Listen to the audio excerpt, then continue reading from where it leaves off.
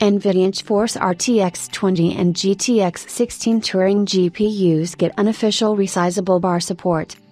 The unofficial NV Straps Rebar UFI driver has enabled resizable bar support on NVIDIA GeForce RTX 20 and GTX 16 Turing GPUs.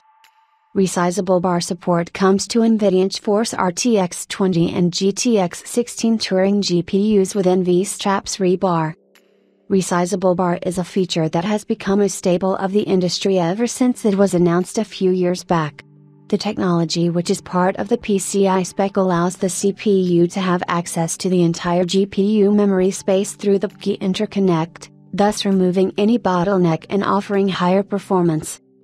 While initially supported on certain GPUs and motherboards, resizable bar support has extended to lots of older platforms, but it looks like some of the most popular mainstream GPUs were lacking this support, such as NVIDIA's GeForce RTX 20 and GTX 16 Turing GPUs.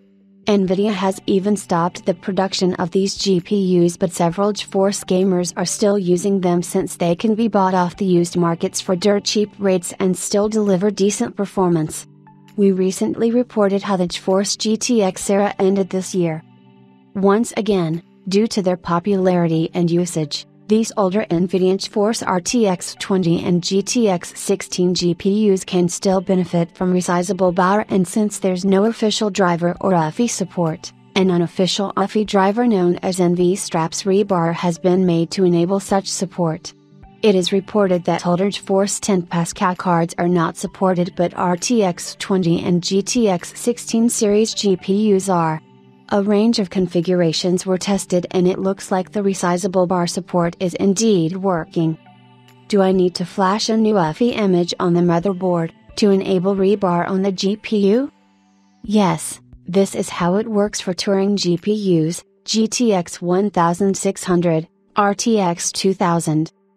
Some ideas to get it working without UFI modding have circulated, but may not be technically possible and nothing is implemented.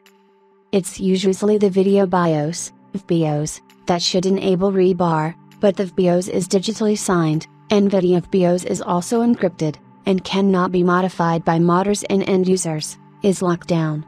The motherboard UFI image could also be signed or have integrity checks, but in general it is thankfully not as locked down, and users and UFI modders often still have a way to modify it.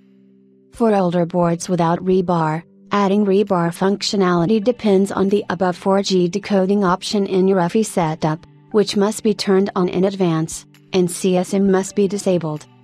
Check issue number 1 for a list of known working GPUs and motherboards. The full guide to enable resizable bar for the older NVIDIA GPUs is mentioned here.